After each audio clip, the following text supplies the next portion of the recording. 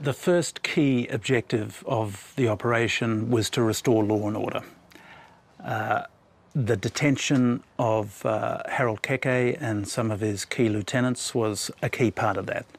The other key part of that was to get the guns out of the society, particularly the high-powered military-style weapons that had been stolen from armories. Paul Tavoa, who did just an outstanding job, and his group, the National Peace Council, in collecting the guns and getting the message out.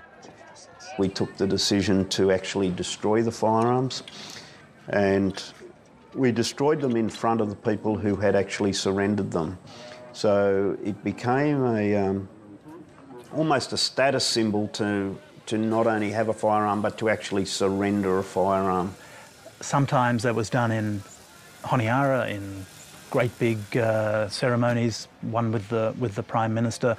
Often it was done way out, maybe on the Weather Coast or on Malaita.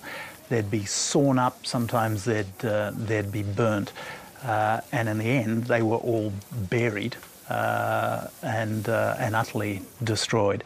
Looking back now, with the benefit of history, we can see that by far the vast, overwhelming majority of firearms which have been collected in the whole time of RAMSI's presence in the Solomon Islands, the overwhelming majority of those firearms were handed in during that 21-day amnesty period.